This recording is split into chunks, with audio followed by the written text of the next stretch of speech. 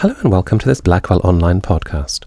My name is George Miller, and I'm delighted to say that my guest today is winner of the 2009 Booker Prize for Fiction, Hilary Mantel, whose book, Wolf Hall, was praised by James Naughtie, chairman of the judges, for its ambition and boldness, and the challenges it offers the reader, and therefore the rewards it brings. The book portrays the court of Henry VIII, its machinations and marital tribulations, through the eyes of Thomas Cromwell, a man described by historian David Starkey as Alistair Campbell with an axe. That there is very much more to him than that is richly apparent from Hilary Mantel's novel. Here's the interview.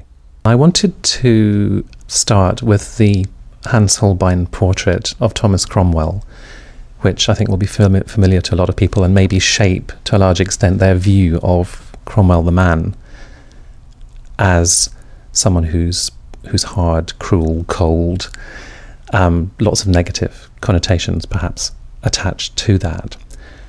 And that portrait itself you incorporate into the fabric of the novel, and I thought that was a very clever way, in a way, of acknowledging the fact of that portrait and weaving it into Cromwell's view of himself and views of others around him. Can you say a bit about that scene, which happens quite late in the novel, and what you were doing there with images of the man? Yes, I think when Holbein painted a courtier, he was in a way painting the man's office, and a Tudor minister didn't want to look pretty, he just wanted to look powerful. But of course, because Holbein's a genius, there's always an extra dimension there. In my book, when Cromwell sees the portrait, he is rather shocked by it. He's got no illusions about being handsome, but the hardness of the portrait takes him by surprise. The way his hand is gripping the roll of paper as if it's an offensive weapon. And he says, "I look like a murderer." And his son says to him, "Didn't you know?" Which is quite a shocking moment, really. Now, what I noticed immediately about the picture is how Cromwell is penned into a small space. It looks as if Holbein has said, "Sit there," and then he's pushed the table against him. There's another table at the side of him. He actually can't move. And in my second book, Cromwell learns to live with the portrait, but he realises increasingly that Hans was right. He can't move. His scope of action as an idealist, as opposed to a practical politician, is now severely curtailed. And so he says, artists know the truth before we do. So I wanted to consider what might be the experience of having your portrait in your house, learning to relate to it as another self. And then later, though this is out with the scope of the book, the original gets lost, which is quite piquant because, of course, I think the original Cromwell has got lost. So it's a sort of moment of confrontation, really, of him seeing himself in an outsider's perspective, which in the book itself maybe he's not confronted with so very often. Yes, I don't think any of us can be aware, even now in an age when we see multiple photographs of ourselves, of quite how we present ourselves to others. And in this age, of course, images were much rarer. And it's perhaps rather unfortunate that that portrait and the miniature, which is very akin to it, are the only images we have of Cromwell. Or they're the only surviving images anyway. And certainly you have a sense of a very grim person, which is very much at odds with the picture the Spanish ambassador gives of him, because he emphasises that in conversation, Cromwell is someone who lights up, and that heavy face is mobile, and his eyes are always on your face, and he's always, the ambassador says, trying to work out what you make of what he's just told you. So you get almost the opposite impression. And of course, he was a man of terrific energy. And that's why it interests me that Holbein seems to have penned him in there, so that he's forced into stillness. It's as if someone is forced into taking stock of themselves.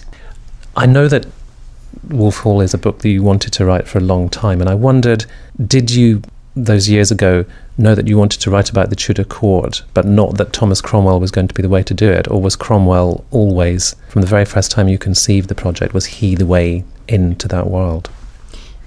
Very much I wanted to write about Cromwell. There isn't any other figure I would have picked. He was the main attraction because I was really interested in the path he took from very humble origins to the councils of state, to be the king's right-hand man, to be an earl. Other people rise from a humble background, but they invariably come through the church. Cromwell didn't take that path.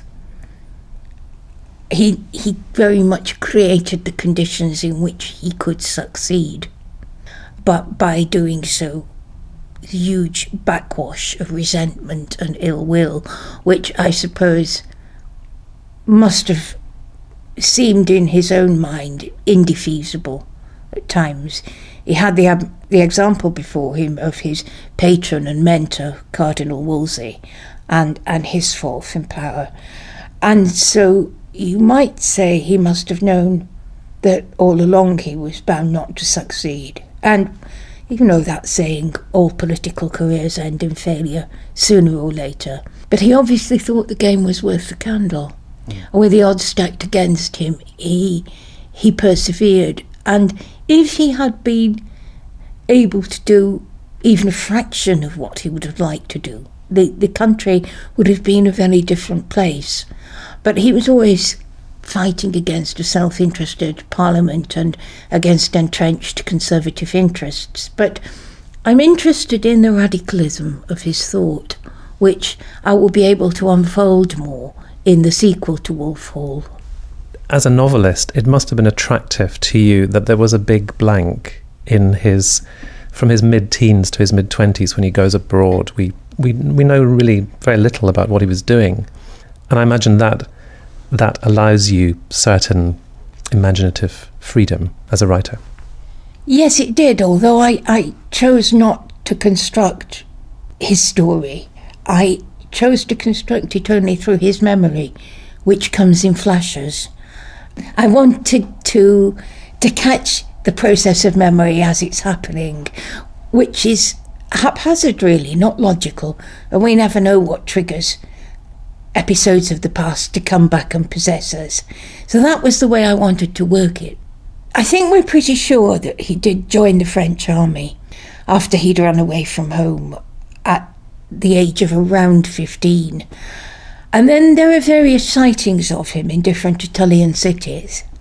The various rumours, some of which are collected by John Fox in the Book of Martyrs, all these stories can't be true, but they're all of interest. And because I'm without sources really for this time of his life, there's a really rubbishy Elizabethan play about Thomas Cromwell, which is obviously the product of many different hands and seems to be various different plays as well, mixed together. But in this play, Cromwell is a kind of trickster figure, and he goes around Europe with his comic manservant, and they have adventures.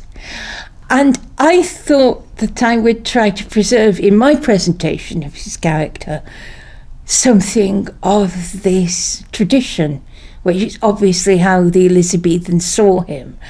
And many of the stories that John Fox tells about him, though you wouldn't think it of the Book of Martyrs, but they have a certain blackly comic flavour. And I wanted to try to preserve that as well. This is Elizabethan tradition, but it's the nearest thing we have to go on. And it wasn't until later that Cromwell became the unsmiling and grim figure of the portrait.